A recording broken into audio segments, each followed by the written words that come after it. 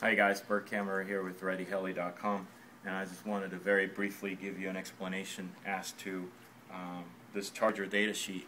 If you go to ReadyHeli.com and you click on chargers and balancers on the left hand side, you're going to see a little banner. You can click on that and download a charger data sheet that we've put together for you. And basically what we're trying to do is make your life easier when it comes to deciding what charger to buy. And if you open the file on your computer, it gives you a little explanation as to what to look for in terms of how to select your charger, in terms of input voltage capabilities, maximum watt rating, etc. We've come up with a little formula, a very simple formula right here that shows you how to calculate the maximum current that you can put through a battery depending on the charger that you buy. And basically what you do is you take the maximum wattage for a charger and you divide that by the maximum voltage of the battery you're trying to charge.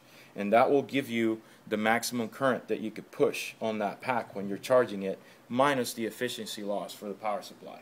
So to give you an example, let's say that we have a 101K charger that is capable of 1,000 watts.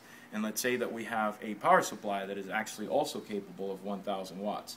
We take 1,000 watts, we divide it by the maximum voltage. For example, in the case of a 10S pack, it would be 42 volts. And then we take that number and we remove the efficiency loss for the power supply. Every power supply is different. For example, the Volts power supply is 88% efficient. So you take that number and you subtract 12% loss of efficiency and you get your maximum charge rate. And as you go to the next pages, as you can see, we've listed some of the most common chargers that we carry at ReadyHeli.com, like the Volts 101K, the all very popular Hyperion 610 Duo, the new Hyperion 720i, the new Thunder Power 820 CD, and the small Volts iCharger, the 6250, and the Bantam.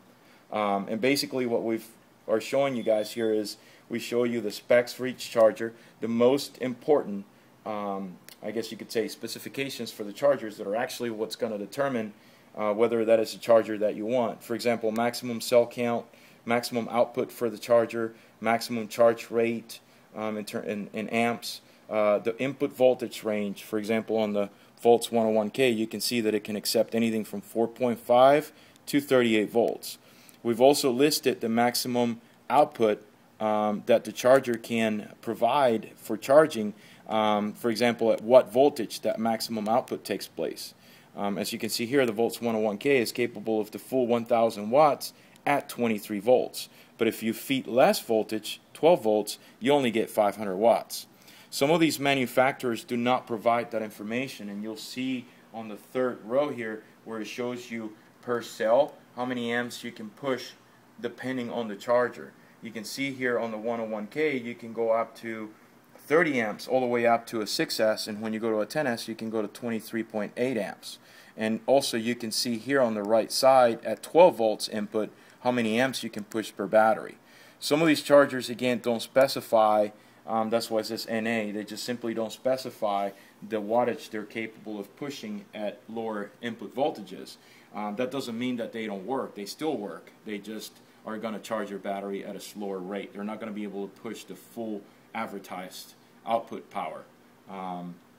So I hope this is useful when selecting the chargers that you guys are going to buy. Keep in mind sometimes the dual port chargers are actually very convenient, but sometimes they actually are less powerful than using two independent chargers. So it really depends on what you guys are trying to do with this. So hope this helps.